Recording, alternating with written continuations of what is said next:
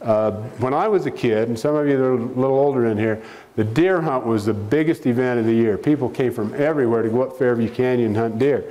It snowed. People were calling us to pull them onto the road. They didn't have the great four-wheel drives that we've got now too much.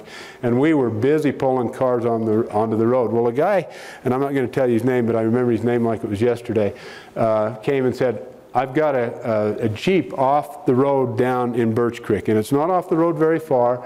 You know, I'll gladly pay you to go get this thing. So we went up to get this Jeep. So we went up there. We took my younger brother with us.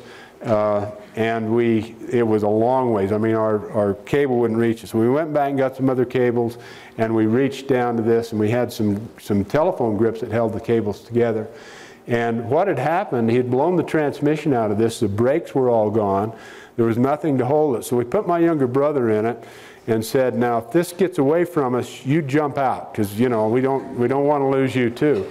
And we started pulling the thing up the mountain, and things were going along pretty good. I think, if I remember right, Branch was running the winch, and I was watching the cables. And anyway, one of them snapped, and I said, jump, and because it started going down the hill. And my brother jumped out, and this thing started bouncing, and it bounced here, and then it went there, and then it went out of sight. And then we saw the trees shake and the snow go flying, and we heard this big boom, and we pretty much ruined his Jeep. This would be our first lawsuit, okay? He sued Branch and I. We had a friend that was just finishing up law school at the University of Utah, so we got hold of him and said, you know, what do we do? We're scared to death. We're young kids. And he said, let me see what I can do. And he had an attorney. And what ended up happening was he got hold of this guy and says, look, you can sue these guys all day long and forever if you want. They don't have anything. You'll get nothing.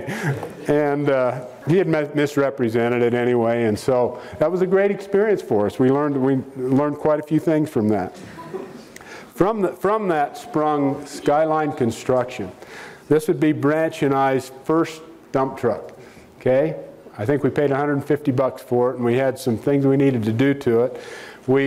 So we had a dump truck and a half track, okay? And then my dad had an old coal truck. We